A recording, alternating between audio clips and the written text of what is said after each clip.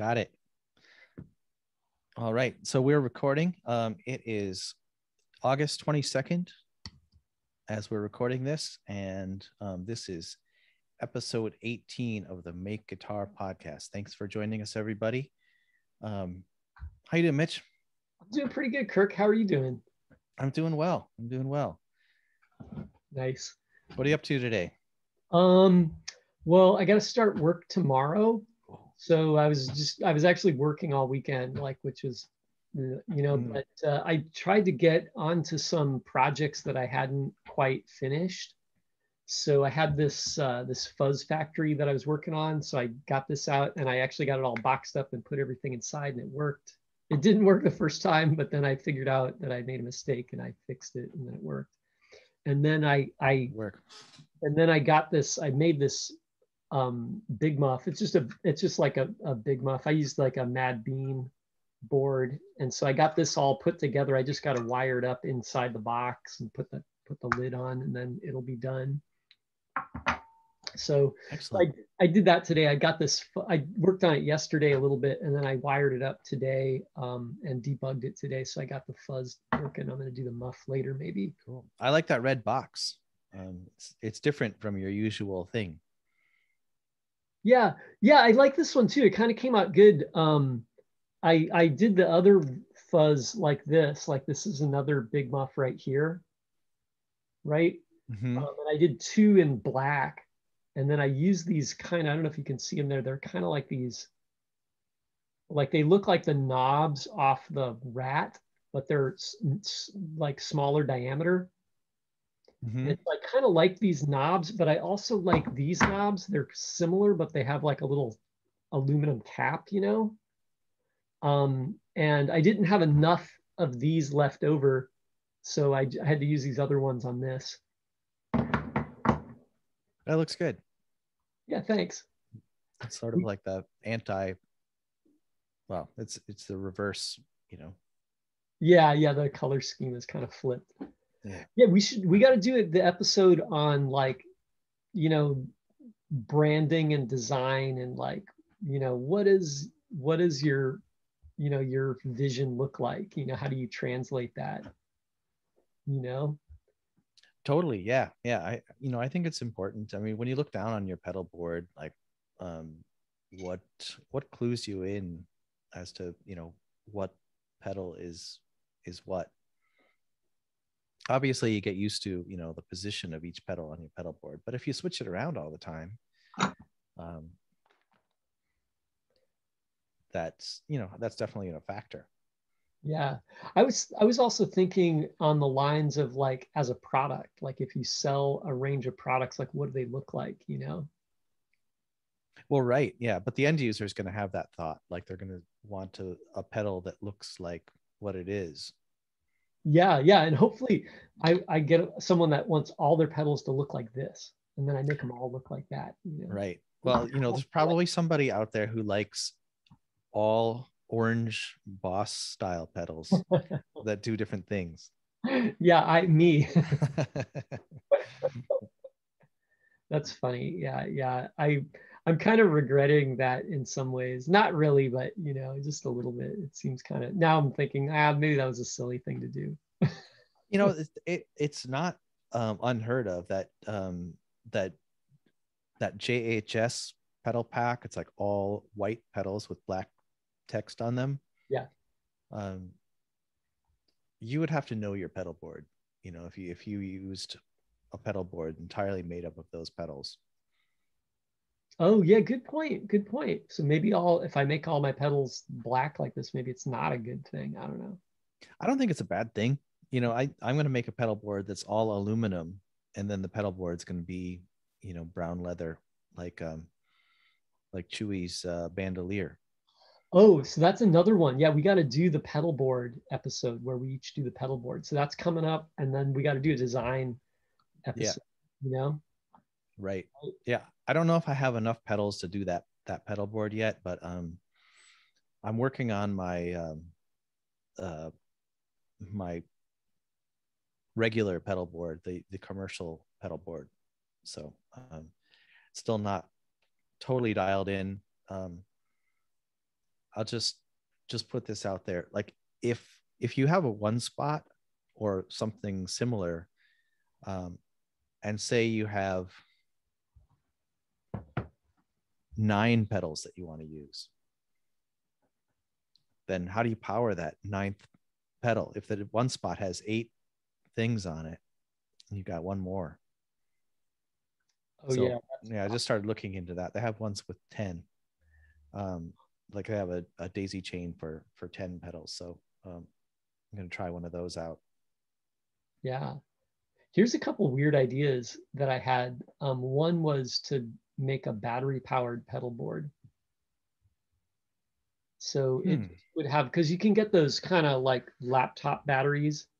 It's kind of flat. Maybe they're square. You can get them various sizes. I have one that's about like this big, and it's maybe like ½ inch thick. But I thought like that would be kind of cool. You could put it under the pedal board, and then anytime you went somewhere, you wouldn't have to look for an outlet. I like that idea. Plug everything in and go. Yeah, I mean, it would suck if your pedal board caught on fire, because that sometimes happens with those rechargeable laptop batteries. Yeah. Or those. Yeah, well, I got that laptop battery because I got it to power the Euro rack. So I could take the Euro rack. I have a small Euro rack case. It's a 62 HP. So it's like, it's about this big, maybe like this, right? Mm-hmm. And it's about the size of a laptop, maybe a little smaller, a little thicker though, right? Mm-hmm. But I got that because I can power that with the battery. So you could take it outside, and plug the headphones in, That's cool. So yeah, you could walk around the park, blasting Euro rack music. I mean, well, I'd be blasting it in my headphones, Yeah. Yeah, you could be turning on. Actually, you could do it while you're walking. That would be kind of interesting. I was thinking you could just sit on a bench or take it to the beach or something, Yeah. I actually worked on a blog post about the battery powered Euro rack. Oh, cool. Well, yeah, I'll keep an eye out for that. I like the idea of a battery powered pedal board also, because like it's easy enough to have like a busking amp that's battery powered, and to put batteries in your pedals, but like to actually have like an array of pedals, and maybe some that don't have a place for a battery, like mini pedals or something like that. It'd be kind of cool to have just put them on a pedal board. Yeah, you could probably power a small amp with the battery pack too. Oh, sure. Yeah. Because you can make you could make like a ½ watt amp with this chip called the 386. Mm-hmm. The 386 chip. It makes great distortion boxes too. They use it in all sorts of distortion boxes. I want to do a blog post on that as part of the class. So that's like I'm planning that for like class number 4. But you basically the thing you can use it as a ½ watt amp, and it runs on 9 volts, right? So it's just like a guitar pedal. Okay. But you could power a ½ watt, like a speaker with a ½ watt of power. So if you had like a 12-inch speaker or something, it can actually be pretty loud. It can put out a lot of volume, enough to get you kicked out of your apartment or have people banging on the door. Yeah. Or maybe enough to hear over a guy playing a bucket or something like that on Market Street. Yeah. I don't know if I can compete with the bucket guy. He's pretty good. Yeah, and he's pretty loud too. He's got some pots and pans in addition to that bucket. Yeah. He's pretty good. I guess there's more than one bucket guy, so Yeah. Well, there's that pretty much that like the crossroads of Market Street, like 5th and Market. That seems to be like where all the busking kind of centers. Oh yeah, or even 4th, down by the Old Navy. Yep, yeah, that's the place. Yeah, that in Stockton, right? Like right there. Yeah, very buskable. Yeah. Though the 5th and Market is right by the BART station, right? So that's pretty busky, Yeah. Yeah. There's this band by the it used to be the Apple Store. So that's Stockton and Market. Yeah. And they've started showing up again. I think they're called like the Backyard Party Band or something. They have the really generic name, but they're super good. Um, they're very professional, and their vocalist has an amazing range. Yeah, if you ever get back downtown on a say Wednesday afternoon, check out the Backyard Party Band. Yeah, cool. I'll have to check them out. Maybe they probably have a YouTube channel, right? They probably do. I've never looked for them. I mean, it's also like such a generic name; it might even be hard to find them. Yeah, right. Yeah, I think they probably bring like a generator on a pickup truck, or they have, have like a car battery or something like that that fuels their amps and their PA, because they're really loud. I mean, they're loud enough to to play with the drums and everything. So yeah, that's kind of funny actually, that you can just go out on the street and just make as much noise as you want until someone complains, I guess. But right, because I mean, I'm not asking these people for permits or anything like that, but yeah, people are downtown like rocking out pretty loud, but like if you did it at your house, like your neighbors would complain. But downtown, I've seen people like set up a drum set at Union Square. Mm-hmm. There's a guy that sets up the drum set at Union Square. He's just sitting at like Powell and Post and just like rocking out on his drums. Yeah. I mean, I wonder if that guy has a permit. Probably not, but it might just be one of those things they're not enforcing. Yeah, and then like the joke is there's a cut scene that goes to City Hall, and there's a bunch of drummers. They all have their sticks out. They're just like tapping in line. They're waiting for their permit.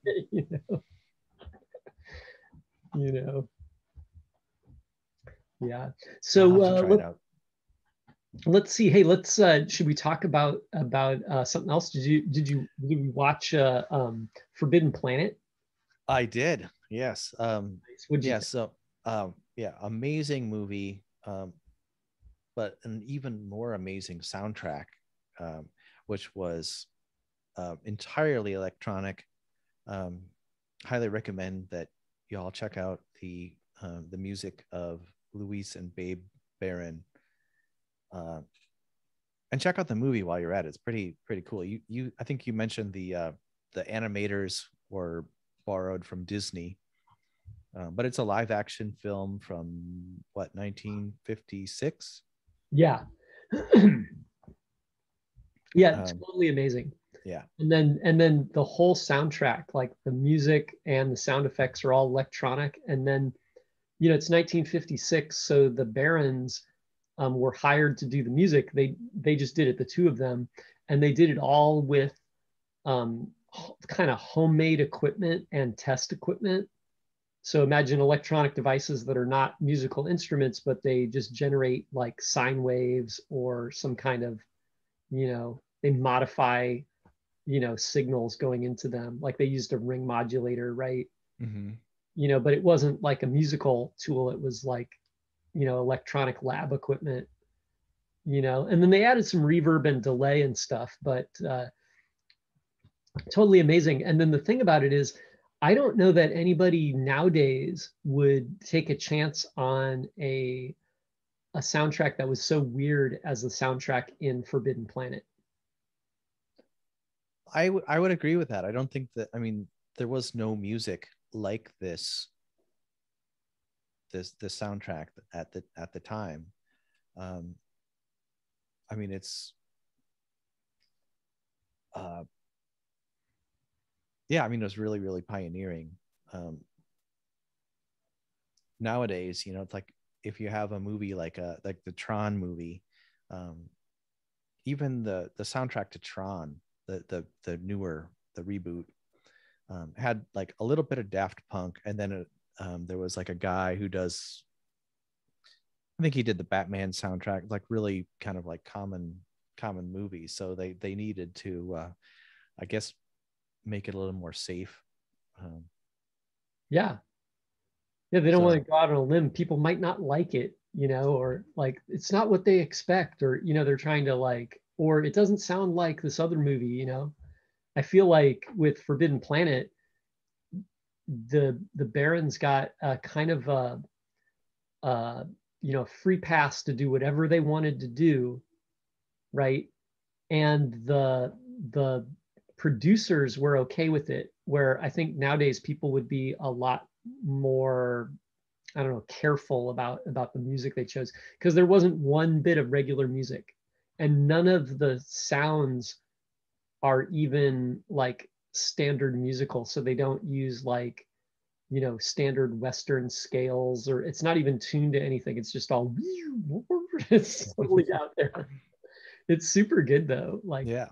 it's amazing, Yeah, I like that. It's like it kind of serves two purposes in the movie. I mean, maybe more purposes, but like the first time that I became aware of the soundtrack while watching the movie was before they even land on the planet, while they're on the ship and they're preparing to land or preparing to like leave light speed or whatever. And they use that, the same techniques to create kind of like the sound of the inside of the ship. And I'd have to go back and listen to it again, but it probably differs from the sounds of the Krell once they actually are on the planet. Yeah. Yeah. I'd say, like, what they did is they essentially like transported the viewers into the future and to another planet through the audio. So the Yeah. audio sounds completely alien, and it's all electronic. So in 1956, that was very futuristic. So basically, the audio took us on this journey and like pulled us away from Earth and took us like 2,000 years in the future and 200,000 light years away. Yeah, yeah, absolutely true. Yeah, sorry, I was just taking a look at the titles for the pieces, because they do have different themes, like the landing and once around Altair, which is the name of the planet. So those must be those pieces that I was talking about, and then it goes into ancient Krell music.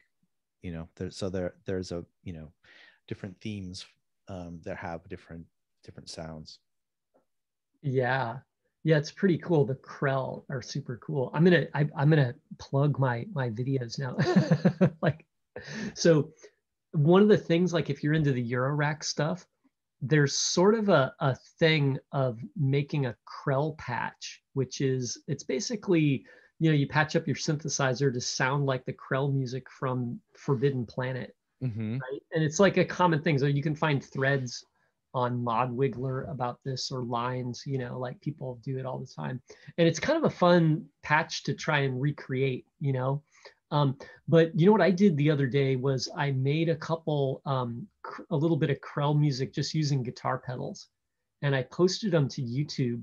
And I thought it'd be fun to see if I could get other people to try and make a Krell patch with guitar pedals, right? And just tag it like music of the Krell.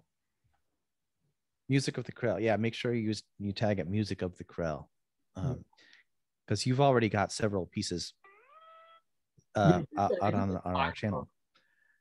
Yeah, because it was fun. I just had the pedals, so I just was like, what do I need? I need like an oscillator.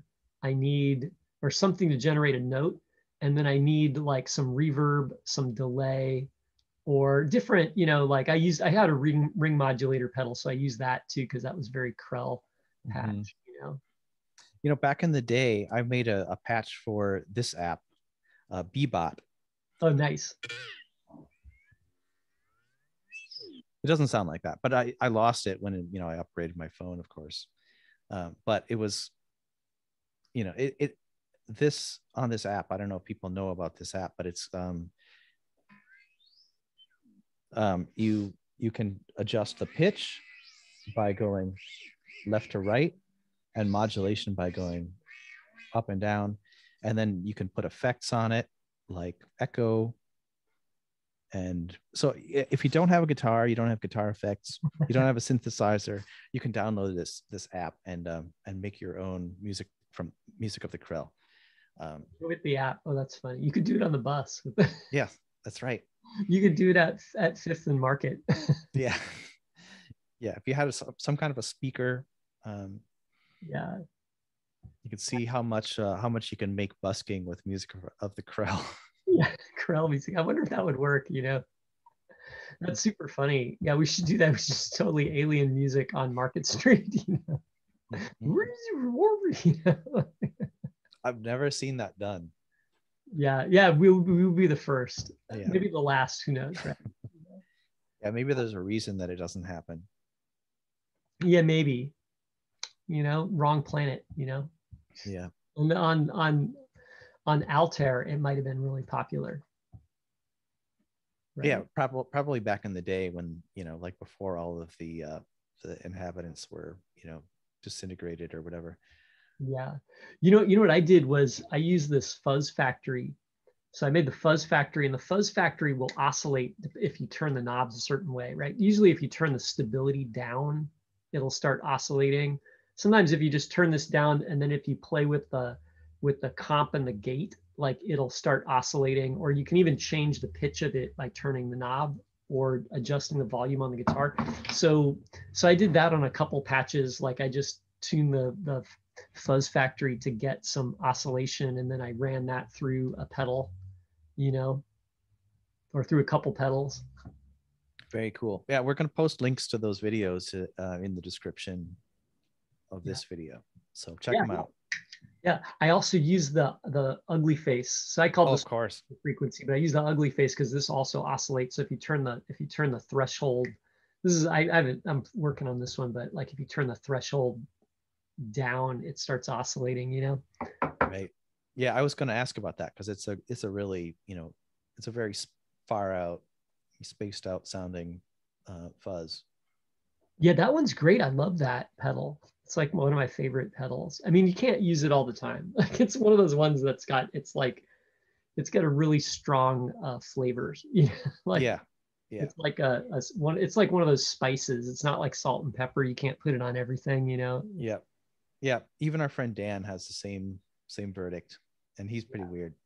Yeah, it's not like hot sauce. You can just put it on everything. It's like, let me think, what's a good spice like can't put on everything? Allspice. What? Allspice. Yeah, cloves, you know. Mm-hmm. Yeah, I don't know, but yeah, I think it's cool. I like it, you know. I found this one was kind of like half finished, so I was like, I should just finish this up. It just needs some knobs. I think for some reason I didn't finish it because maybe it's not, there's something broken inside I gotta fix. So I gotta plug that in and figure out what's wrong with it, you know. Yeah. So what else about the Forbidden Planet? Oh yeah, you know, I was gonna point out that I feel like Forbidden Planet, it was like I read somewhere it was a huge influence on Gene Roddenberry. So it really inspired him, you know, before he wrote Star Trek, right? And I can see that in the movie because the crew of the starship is like they have a uniform on that kind of looks not a lot, but a little bit like the Star Trek uniforms. And then they have these blasters, but it kind of reminds you of the phaser a little bit. And there's a character in there, Alta, who is the daughter of Dr. Morbius, right? And she's only lived on the planet Altair, right? So she was born there, and so she hasn't been to Earth, and so she's very logical.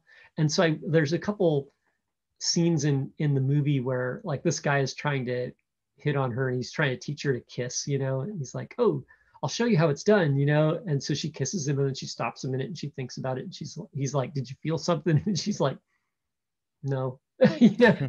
And I kind of wonder if in a small way if that inspired the Vulcans and Spock, you know, because she's not super logical, but she's pretty logical, like the way that she approaches. Right, and she's a completely human being. Yeah. But yeah, yet she is, you know, she doesn't have that experience with you know, like irony or, you know, sarcasm, or even, you know, like kind of like dating and all of that crazy energy. So yeah, I would bet on it. It was a very influential movie in a lot of ways. It was a commercial success. It's not like some underground movie. Had a you know, healthy budget that I mean, it shows up in like the costumes, the environment, the robot, um, Robbie, right? Robbie the robot. Yeah. I think most people are aware of this film because of Robbie the robot. Like he's a very like iconic visual presence. Yeah, they said the robot was, I forget, like $125,000 to construct, but back in 1956 that was a third of the budget. So they said if it was nowadays it would have been like $1 million. You know, imagine the movie cost like $3 million and they spent $1 million just on the robot. That's One crazy. robot. Yeah. Yeah. And they said the robot, they had an actor that played the robot, and essentially you have to wear this suit and it weighs like 100 pounds. So like, and he was a little person. No, I think it was like a normal sized person. Okay. Put you in the suit and it rests on your shoulders. Like you wear a harness and it's kind of like you're holding up 100 pounds of stuff, you know? So they said it was really tiring on the actor. And then they said that the first guy that played the robot apparently had like an alcohol problem and he almost fell over in the robot suit. You know, like they didn't say specifically that he was drinking, but they did mention he had some trouble with alcohol. But so they fired him and they got somebody else. So just note to everybody out there, you want to be famous robot actor, you know, don't hit the sauce when you're in the suit. Mm-hmm. And if you do, make sure you can hold your liquor. We don't want to encourage any bad behavior. Yeah, no, we don't. Also, it's not very robotic to be swaying and, you know, stumbling. Yeah, I saw a video on YouTube. I looked up Robbie the robot, and there's a guy that, I don't know, I guess he owns the original robot, and he showed it off. He said, "Oh yeah, here's the robot," you know, and he kind of showed it, and another guy was interviewing him, and it kind of was, what was weird is it looked like they just had the robot in his living room, right? And it had this control panel that was like the size of a small desk with a bunch of like big toggle switches on it, right? And so I guess they controlled the robot from this control panel. So they'd hit a button and the things, they'd had these like spinning things on its head, right? And these little like kind of hammers and things that look like, I don't know, like relay switches in an old telephone company or something, right? Mm-hmm. You could turn those on and activate them from this control panel. That'd be a cool prop to have. Yeah, I'm sure it's worth a bundle, like, because it's so iconic and historical, and there's only one, you know. So yeah, I paid a lot of money for it at some kind of auction or something, right? I don't know. Right. Yeah. Prior to that, I think, you know, most robots were, you know, like guys with like a tinfoil suit or like a garbage can on his head or something like that. So this was really, you know, forward looking of the, you know, production designers to create this kind of a prop. Yeah. They even had like a little car that was like, he was integrated into the little car. Yeah, he drove the vehicle. Yeah. Yeah. It was like a little, I don't know, like a little space pickup truck. He picked up the crew from the ship, you know. Yeah, the guy that made the robot, he went on and made the robot for Lost in Space too, which is why they look kind of similar. They're not exactly the same, but they're similar. They share some qualities. Yeah, I was going to say that it was clearly, you know, the Lost in Space robot, which is probably like maybe the most well-known robot from that time, was definitely inspired by Robbie the robot. The robot in Lost in Space, he was just called the robot, or what, did he have a name? I think they just called him Robot. Yeah. Okay. Yeah. Because I think when I was a kid, I thought he was Robbie, and I don't think I had seen Forbidden Planet. Yeah. Yeah. So it's a good movie. It's a great movie. Amazing soundtrack. Totally weird out there. Like, I mean, like they did the soundtrack in 1956. So like Robert Moog makes the Moog synthesizer in like 1964, somewhere around 64. So it's like it takes him 8 years. It's like 8 years later, and Robert Moog makes an actual synthesizer. And so before that, like the Barons were just, you couldn't just go buy a Casio or buy an Oberheim or a Moog, so they were just like taking equipment and turning it on. And it's kind of similar to Delia Derbyshire, who was making music just with sounds and recording it, but the Barons, like rather than like where Delia was making tape loops, kind of like she was doing early sampling, right? And modifying these samples of real world sounds, like she'd hit like a lampshade or something to get a sound, or blow on some bottles to get the tones. The Barons use this electronic equipment, so the sounds all came from some device and were generated electronically, so it's kind of cool. It was very similar, but to what Derbyshire was doing, but also like very different. Mm-hmm. Yeah, I mean, I think Delia had access to some of the same kinds of equipment, like tone generators that she would then sample, and then make it into a loop. Yeah, I'm sure she used some of that. I just feel like her music didn't focus on that where the Barons did. Right. Yeah. Right.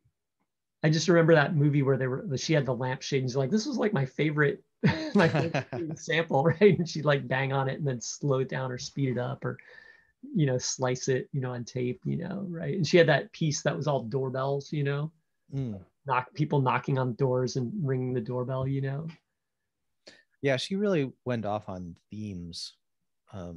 Yeah. Like those, the dreams where it's the voiceover and these repeating phrases and things like that. Yeah. Where the Forbidden Planet doesn't have anything like that. Right. Yeah, it's completely ambient music. Yeah. It's like, it's crazy. Yeah, it's super good, super inspiring, And it would be great to have on just, while reading or working. Oh yeah. Doing the dishes. I can't imitate it. It's so weird. Yeah, that'd be good. I used to have the soundtrack on CD and then I sold it like an idiot, but Well, fortunately you made me a copy of it, so I ripped it. Did I copy it? Yeah, I've got an MP3 copy of it. I think I sent it to you before we recorded the first draft of this video. Oh, okay. Oh, great. I'll send it to you again. It might be on my Dropbox. I just watched the movie again and listened to it in the movie, Cool. Hey, let me ask you now, let's get into some music. What kind of music were you listening to this week? Did you hear anything great?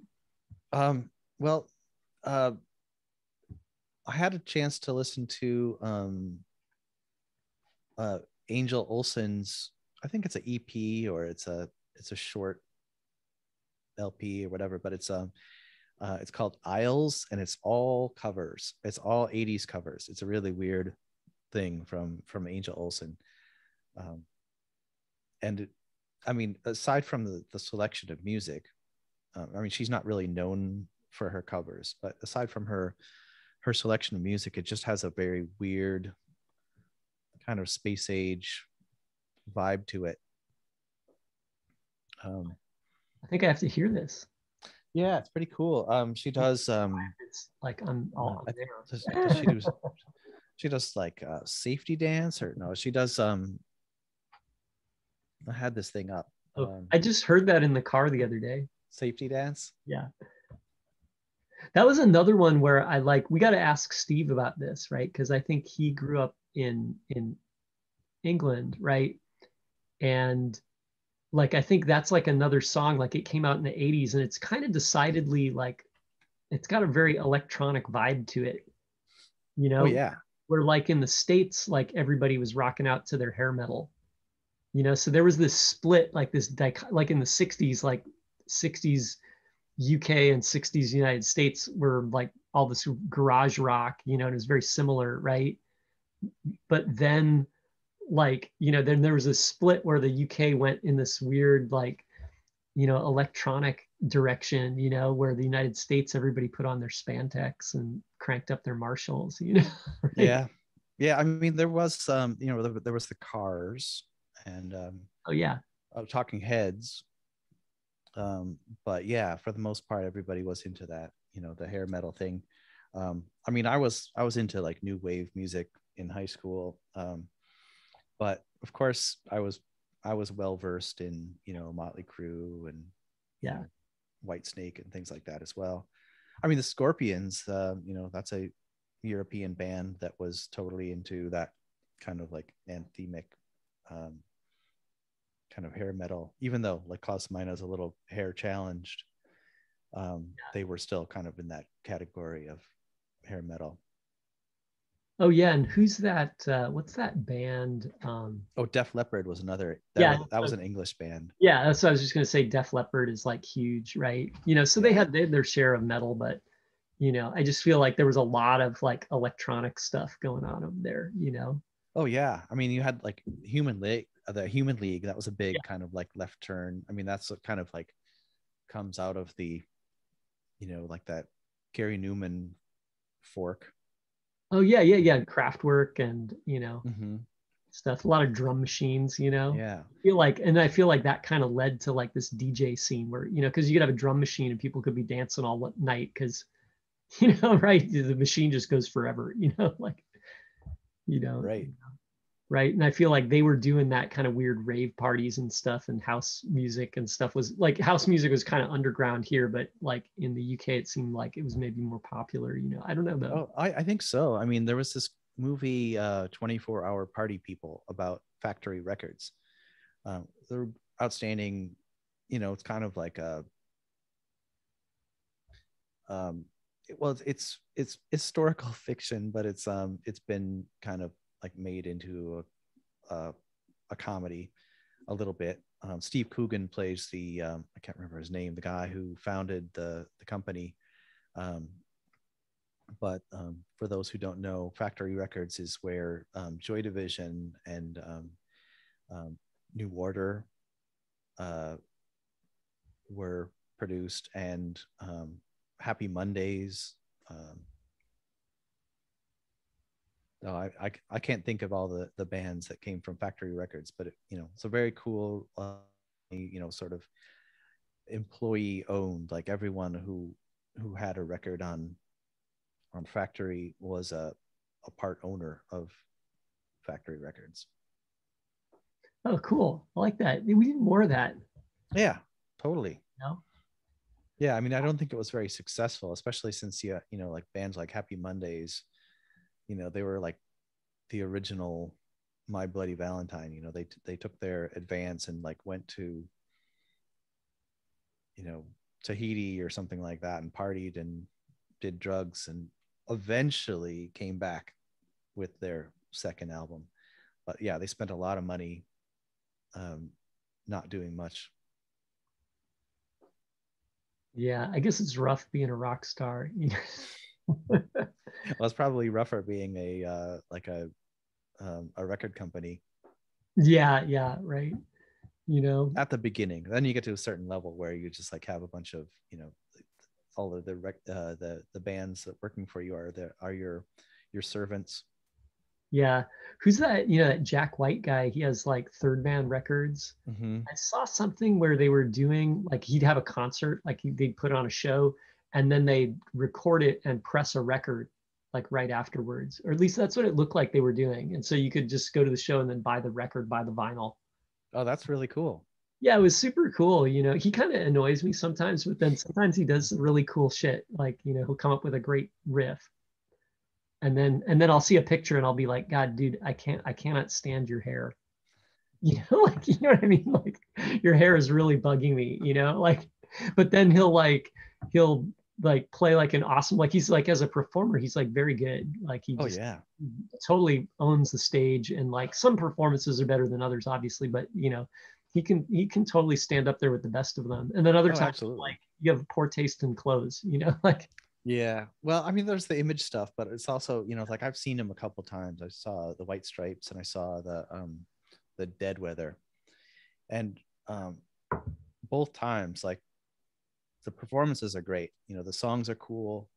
And then between songs, he'll do some stupid banter, and you just want him to shut up and play the music.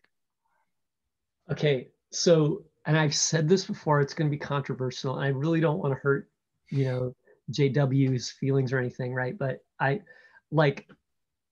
it's like most of the time I'm like loving the guy. Like I saw this little clip from like It Might Get Loud where he's just like, yeah, you can just make rock and roll with a guitar string and a guitar pickup, and he just like takes the string and wires it between two nails and then like plays a slide guitar through a big muff, and it's like amazing, right? I'm just like, the guy is a musical kind of genius. You see him, but then he starts talking and I'm just like, oh dude, just shut up. Like you're just like, you sound like you're just really annoying me. You just sound like kind of a jerk, like, you know what I mean? Like, and I probably come across that way in some circumstances too, if not more, but it's like, I don't know. Sometimes like there's a point where you just got to shut your trap. I think he hasn't mastered that yet. One day maybe he'll get that, and then it'll be good for him. Yeah, but it's like, as far as I'm aware of, he does not have a YouTube channel where he like talks to the public. So maybe he does. He's aware of that on some level. He should be on our show. Yeah. But yeah, I gotta give him props for some things. Like, I think the White Stripes are pretty genius. They got a lot of really great music. The guy, he plays great guitar, comes up with some amazing riffs. The whole idea of Third Man Records, obviously it's he's probably not making a lot of money off that. So I think that's kind of actually cool. Like, right. But, and then he's just following his dream of making vinyl, and the idea of, promoting weird acts, creating fuzz pedals and making vinyl records, like, is cool. Like I gotta give him props for that stuff, Right. Yeah. A lot of the stuff on Third Man on their shop is kind of like a Urban Outfitters. It's like all the things you need to have if you want to be cool. Like, a little bit. You need to have like this fuzz pedal with what do you call those things? Like telegraph switches on top, and like vinyl and record players, and like those sleeves. Like we were talking about this before.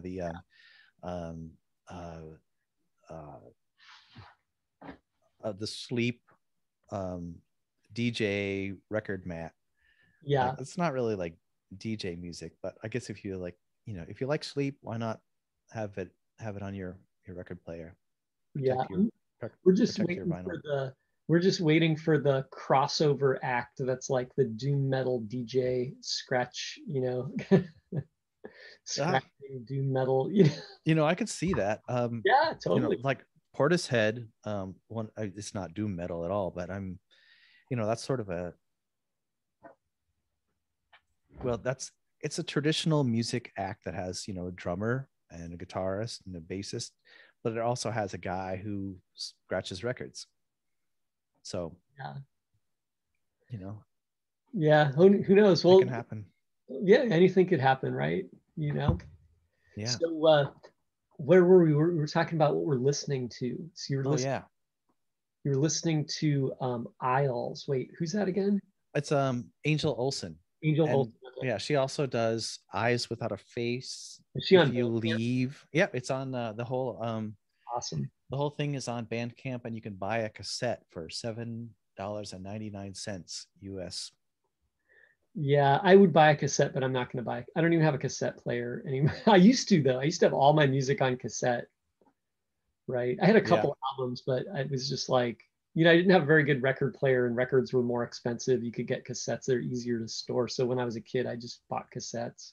Yeah. Or, when I was a kid, I had a record player with a double cassette thing, so I could record the vinyl. Yeah. So I would just borrow records and make tapes. Awesome. That's great. Yeah, that was cool. I think nowadays nobody does that, but like making mixtapes was like really cool. Like I had a lot of really cool music that people gave me on tape, Yeah. Yeah, that was a great way to share music. That was, before the internet, before MP3s, of course. Yeah. Yeah, I was listening. Actually, here's kind of there's a dark side to this story, but I was listening to a band called The Chameleons. they're kind of like a post-punk kind of band, you know. Oh, it's the Chameleons, also known as the Chameleons UK. I Are don't they a know. British band Yeah, they're from Manchester. from like the kind of late 80s? Yeah, maybe. I'm not sure, but they're from the UK. They're from Okay. Manchester, and they're kind of a post-punk kind of band. You know, they sound a little like, I actually know what's kind of funny is I kind of hear like a lot of like influence from a lot of things, and I don't know if they were influencing other people or if they were influenced by, you know, but they sound a lot like a lot of stuff you heard in the 80s, you know, but they were kind of, and they were kind of their own thing too, but they were pretty good. The dark side to this story though was that I ran into them because of the algorithm on YouTube. So Hmm. I was listening to something, and then they showed me the Chameleons, which is kind of weird. You know, I'm like, I feel a little weird because I'd rather discover stuff on my own, but now having, you know, YouTube suggest stuff to me is kind of like, I don't know, it's kind of bugs me. Well, I mean, it's pretty hard to get around that. That's just like the way Yeah. all of these services work now, whether it's, Facebook or, Twitter or um, YouTube. It always it shows you stuff that it thinks that you want to watch. And then sometimes the stuff is really weird. Like why is it sending me stuff about like living in a van? Does it know something about what's going to happen to me that I don't know? It's like, Kirk, you better get a van. You're gonna need it.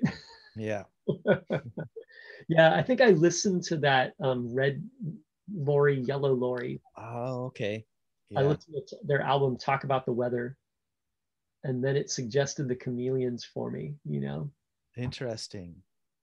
They I didn't sound, listen to they that. sound a little bit like I don't know, U2 meets Morrissey meets the Smiths meets the like I don't know, who else, like flock of seagulls or something, something, you know. It's really interesting that you refer to them as the Chameleons, because I'm pretty sure that is the Chameleons UK. That was how people referred to them um, for most of their career. And I'm thinking there must be some other band that was called the Chameleons. Yeah, maybe that's the case because the just on the video that I saw, it just said the Chameleons. Yeah, maybe they just like they won the name. Maybe I Yeah. saw they suggested another video that was them playing in like 2019 or 2009, something like that. Okay. Like they did some kind of reunion, you know. I don't know. I didn't watch that though, but I watched what was it? It was like, what was the album? I wrote it down. It was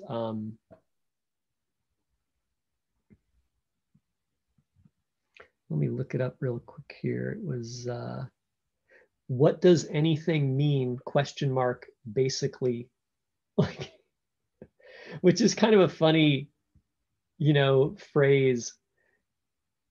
You know, it's like the album is like, what does anything mean? Question mark, and then basically. Basically, not a dot dot dot. No, Because no. But, so it's kind of weird where they put the question mark, you know, yeah. right? And then because like you could ask the question basically and then put the question mark at the end, which is weird too, a little weird. But the whole idea of putting basically on there sounds a little bit like a teenager, like basically, you know, like they know it all, you know. Mm-hmm. So it kind of annoys me as a phrase, but maybe like back in the 80s, people saw it differently, you know. Or in England, maybe Probably. the phrase it comes across differently, you know. Yeah. No, it's interesting that you said that you saw something from them performing, like in 2009 or 19 or whatever, because, there are a lot of bands from that time period that um, maybe they've dissolved and have come back, or, maybe they've been, it's Weekend Warriors or something like that in the intervening years, but they're kind of back now. Like, check out this. Okay, so this is a festival that's happening in Pasadena next year, Yeah. and it's called Cruel World. And the headlining acts are Morrissey and Bauhaus. Blondie, and Devo. And then Echo and the Bunnymen, the Psychedelic Furs, Violent Femmes, The Church, The English Beat, Public Image, The Damned, and there's a whole bunch of bands that I'm not really familiar with, like Black Audio, where the C in Black has been replaced with a Q. And then one called TR/ST, Cold Cave, Jay Aston's. Oh, I think that Jay Aston's Gene Loves Jezebel must be what Gene Loves Jezebel is called now. Anyways, Berlin, Missing Persons, London After Midnight, Drab Majesty, 45 Grave, Christian Death, The Meteors, Black Marble, Sextile, Soft Kill, Automatic, the KVB, Brookside at the Rose Bowl. Oh no, Brookside at the Rose Bowl is not a band. That's where it is. So anyways, that's a huge list of bands that really, they probably haven't been doing much since the 80s. Yeah. Of course, Blondie, we know Blondie's kind of like come in back and forth, out of retirement. Devo, again, flirted with retirement, but they've kind of been around. They had an album. They came out with a new album like maybe 5 or 7 years ago. Okay. But then some of these bands are new, but they're kind of in the vein, like London After Midnight. I know that's one of my coworkers listens to that, and Cold Cave. Those are some, contemporary bands that sound very much like 80s goth music, which is kind of what that festival is about. Yeah, I would go see a show like that, except I don't want to go in person. I don't want to go to Pasadena. Yeah, and I don't want to stand in line and like stand up in a crowded room full of people. Though I would go see all those bands. I think I'll just wait and watch them all on YouTube. Yeah. I think there's going to be a huge amount of YouTube content generated by this festival. Yeah, for sure, right? Also, I think this is a regular festival, so it probably happens every couple of years or something like that. Yeah, right. Yeah, so that's pretty cool. I'll have to check into that, right? Yeah. Hey, so I got a question then. So what are you working on? Do you got any projects you're working on? I dug out all the parts for my bass. I haven't gotten around to drawing up the edits or drilling into it at all, but got all the parts out. I'm going to get started on that this week. Yeah. Is the bridge, did you put the bridge on it? No, I haven't put the bridge on yet. So that's like an interesting thing, is like where you place the bridge has to be accurate, right? Mm-hmm. And then where you put the pickup, like, you want to place it like especially on the bass, like, essentially like when the string vibrates, like it can vibrate between 2 points, mm-hmm. right? But as you play up the neck, like the string kind of like, it'll like vibrate like kind of like an S, and you'll get these spots like where it looks like this, where there's a node where it's not moving. And if the pickup is under that point, then it's like where it sounds really quiet, or if it's under a point where it's the widest point of the vibration, it sounds loud, Mm-hmm. Right? So I remember reading something about people talking about like measuring the length and trying to divide it down into finding a position for the pickup that is not under one of these points, Yeah, that's a really interesting kind of conundrum. I've done some thinking about that, and I was thinking I was going to base my measurements on the jazz bass. I'll just put it where they put the pickup on a jazz bass, or a P bass where they add that bridge pickup from like a jazz bass. The other idea that I had was this idea of making a 51 style P bass with 2 pickups on it. It's been done before, obviously, and I've seen a bunch of instruments on Pinterest that they've kind of put the bridge pickup sort of right in the middle, So it's not close to the bridge really at all. It's kind of like just a few inches away from the neck pickup. So I might look into what that's about. But they put the other, like the neck pickup up really close to the neck. well, on the 51P bass, it's kind of between where the neck heel ends and the bridge, like right in between, because it's got this big pick guard. Mm-hmm. So they kind of put it in the middle. Yeah, it's kind of like, it seems like it's right in the middle. Yeah. So yeah, I'm gonna have to do some kind of measurements and figure out where the optimal place for it will be. But I think I'm gonna, rather than like putting a string on it and measuring where the waveform is or whatever, I'm gonna base my measurements on an existing instrument. Yeah, that's probably a safe place to start, right? Yeah. So you're thinking about putting it in between the bridge and the current pickup, or in between the neck and the current pickup? No, I'm thinking about putting it between the neck pickup and the bridge. Yeah, okay. Yeah. And then so now it'll be closer to closer to the bridge, or closer to the, like, in between. Yeah. I guess, like, besides like getting like a musically useful spot, right? Mm-hmm. There's also like this aesthetic thing, like, because if you put it in a weird spot, it could, like, the proportions could look kind of weird, right? Yeah, and exactly. I've seen that, like, on other instruments where people have tried the same thing. Sometimes it wouldn't be my preference. Like, it's just kind of arbitrarily, like, in the middle of the body. Yeah. Yeah, so it'd be kind of weird, right? I could see where it could look weird if you put the two pickups too close together. Yeah. Yeah, but I think throughout history that's been done as well, where like, there's really no, like, for some people there's no useful tones behind a certain point on a bass. Yeah, there are a lot of, like, it's too bright. Historic basses where there's like two pickups right in the middle of the body. Yeah, but I mean, you're just saying, like, if it's too close to the bridge, the sounds are too bright. Yeah, or maybe too muffled, too brittle and also quiet. Okay. But I don't know. I think the jazz bass, the bridge pickup sounds great to me. But I generally blend in the neck pickup.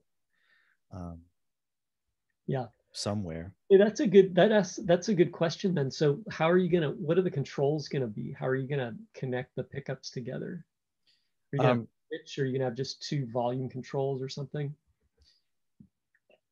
So I bought stacked pots. So I'm going to have two knobs, basically two sets of knobs. So a jazz bass has three knobs. Yeah, four knobs, but two of them are concentric. So I'll have volume and tone for each one. Because the 51 style basically just has like two holes on the control plate. Mm-hmm. Is the jack on the control plate too? Yes. Okay. Huh. Okay, so that's kind of cool. So you're just gonna have like two volumes, so it'll just mix the two pickups together, and then you have a tone control for each one. Yep. That sounds pretty practical, very bass, like it's a very bass control system. Like a guitar player might not like that. They're like, I gotta have my switch. Yeah, I've I have the jazz bass, where if you've got like two volumes, a volume for each pickup and one master tone control. So this will be a little bit like that, except for that I'll have tone for each one. Mm-hmm. But I also have a guitar that has two volume controls and one master tone, and it also has switches to do coil splitting and stuff. But I was playing it the other day, and I realized having two volume controls on a Fender style guitar is a pain in the butt. I don't know why it's different on a Gibson guitar. Maybe I understand it or I expect it, but I find that frequently, yeah, maybe it's the layout, because it's a Jazzmaster shaped guitar, and so the knobs are in a row. So the first one is the neck pickup volume. The second one is the bridge pickup volume. So I just kind of feel like I'm defaulting to the neck pickup volume every time I'm trying to like get volume out of the guitar. Yeah. And that's kind of an issue. I think I'm going to change that. Yeah. I'm the same way with the Jaguar. Like I love the Jaguar as a guitar, but the control system is like goofy weird. It's like it doesn't make any sense. We talked about it before, but like Yeah. it's just super confusing the way that you work the controls on the Jaguar, you know. Yeah, yeah, and that's on a traditional Jaguar as well as on a, Yeah. on yours is like a, I don't know, vintage modified or something. Yeah, I don't know what model it is. It's just the black one with the humbuckers, but like and no tremolo, right? But still the controls are the same.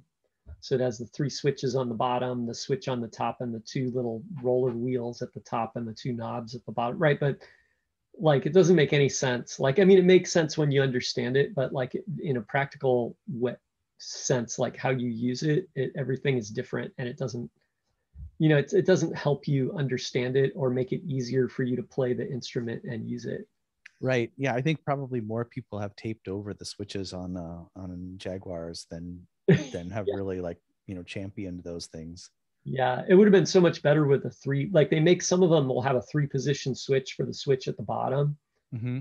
right? Like that would be so much better because on mine, and I complained about this before, is like if you're strumming, if you can hit the switch at the bottom, it's a sliding switch, and if you knock them both down, it turns off both of those pickups. So if you're in the neck pickup zone and you knock the switch with your hand, like, and it's not hard to do. I've done it before, not often, but every once in a while, it just goes silent. And then you're like, wait, what happened? Like, if it's a 3-position switch, it would just switch between one pickup or another, right? And then you're like, Right. okay, I hit the switch, but I still hear something. Right. Yeah, I had that happen on my Mustang the other day or today, where I, hit one of the switches part way, because that has the same kind of those little sliding Yeah. selector switches, and I moved one part way, and it was enough to like, kill the signal. And I was, Oh yeah, yeah. If you put those in the middle, they're off. Yeah. Right, which is kind of annoying. Yeah, so I was like part way towards the middle. It wasn't even all the way. So, so first thing I started looking at the pedal board. Yeah, yeah, because you don't I always figured it out. know. Right. Like you don't know what happened there. You're just strumming it. Oh, it's silent shit. You don't notice that you hit the switch. That can happen, right? Yeah. Yeah. Cool. So what are you working on this week? You got any? What's your project for the week? I'm going to start making some sawdust on that bass. I'm going to do it. Nice. I'm going to measure it out and you know what I would want to do is draw on the wood. You maybe don't want to do this, but I would get the pencil out and I would just draw the lines, like, and sketch in like where I wanted to put the pickup and where the bridge is going to go and measure it all. Oh, I'm totally going to do that. I'm also you might have to sand it all down afterwards though. Exactly. I have to sand it down anyway, so I might as well draw right on the wood. So I'm going to do the routing before I do fine sanding or finish, of course. So nice. So yeah, it's a good time to do that. I'm going to draw on it with a pencil. It's not going to leave any kind of a residue because it's going to have that Odie's oil finish. Yeah. Well, what's cool about that is it'll give you an idea of like what it's going to look like, and you could sit back and check it out and say like, hey, does that look right? You could measure it too and check things out. Yeah. How are you going to do? You're going to have to drill a hole from the pickup to the cavity. Yeah. I got like a long drill bit I can loan you. It's like a 2-foot. It's like a 1/4-inch bit, but it's about 2 feet, 18 inches, 2 feet long. Yeah, I have a long enough bit. I'm trying to remember how I was going to do that. I'm wondering if I might have a jack hole on the side of the body. I'll have to look at it, but yeah.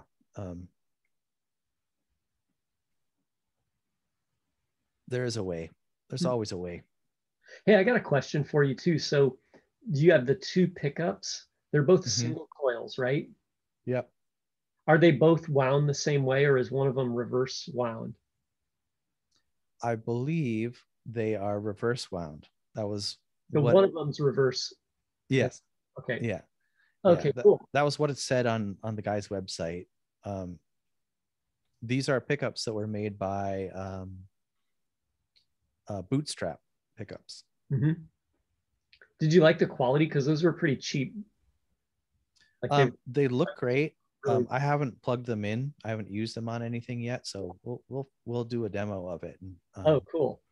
And I haven't tried those, but the prices seem so good.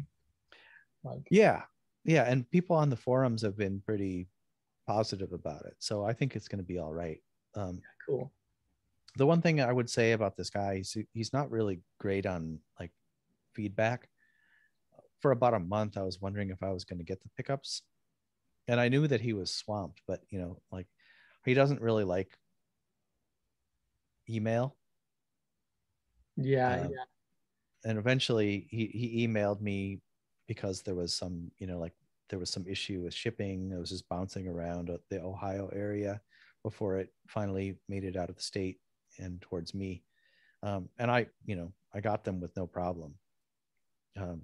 But yeah, it's just like the kind of like that idea of, are you going to get the product you ordered from this guy? That's a little nerve wracking.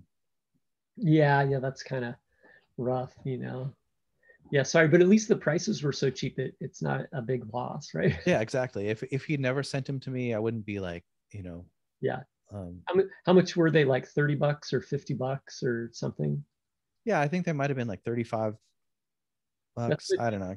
I can't remember. That's so cheap. That's great. Yeah. And everybody, I remember reading a thread about these, and they said they were like people liked them a lot. So yeah.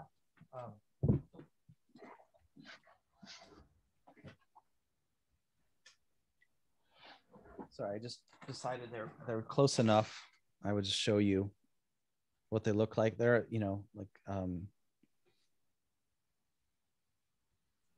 they're nicely waxed. They use the cloth covered wire. And the flat work is really nice. Actually, I think it probably says back here, like what direction they're wound. They say Bootstrap pickups on them. Palo Alto. And then there's some other stuff on here that I can't quite make out, like maybe the strength or like, how hot they're wound. But yeah, they're pretty good. Yeah, cool. It looks super old school. Yeah, so they'll be really appropriate for the space. Yeah. How are you going to mount them in the body, just like a wood screw with a spring? I'm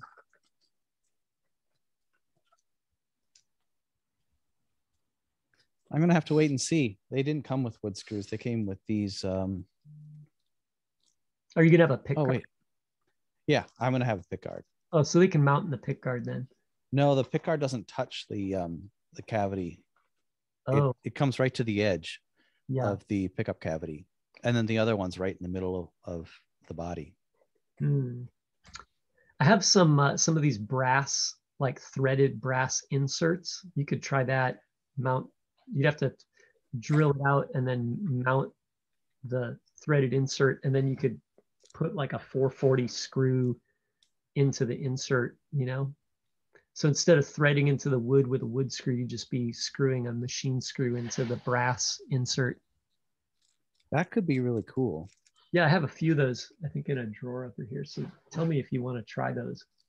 I've tried them and they kind of work. It's a little bit of a hassle to get them mounted, to screw them in straight, because it's kind of hard to turn them. You got to get another screw with a nut, and you screw it into the brass insert, and then you tighten the nut against it, and then you turn the other screw with the insert attached to the end of it.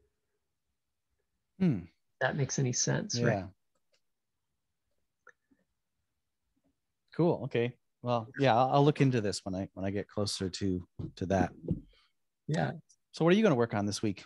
Well, I'm trying to write another class. So we had the Range Master class, And then I'm writing up a class number 2 that's like mods you can make to the Rangemaster.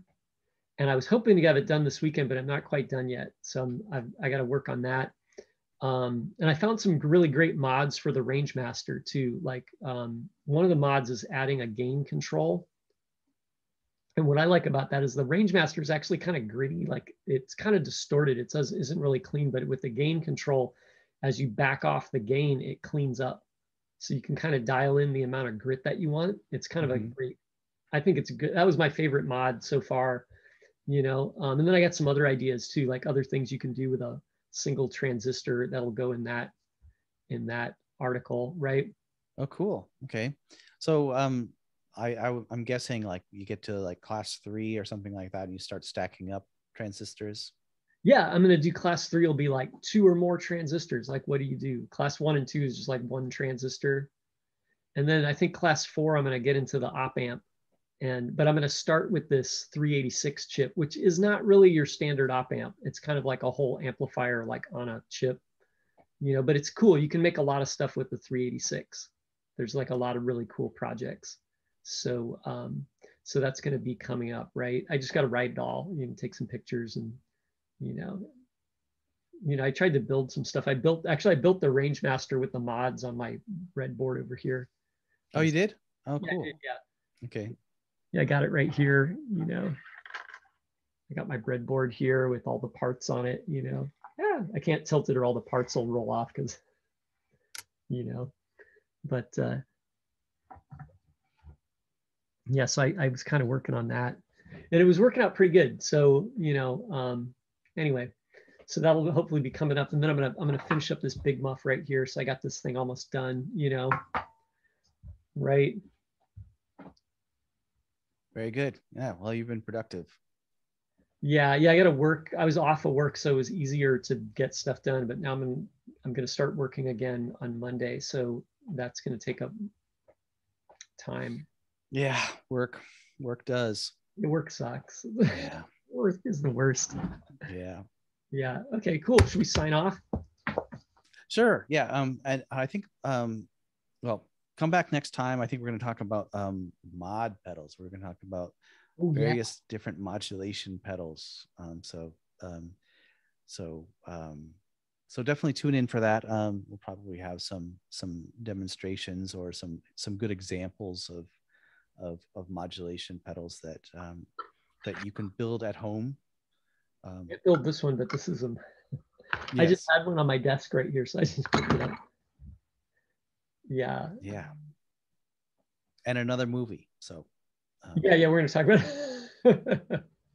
Yeah, I don't know what movie we're going to talk about. We have to decide on that. Yeah. If you have any ideas of movies, let us know. Yeah, let us know in the comments.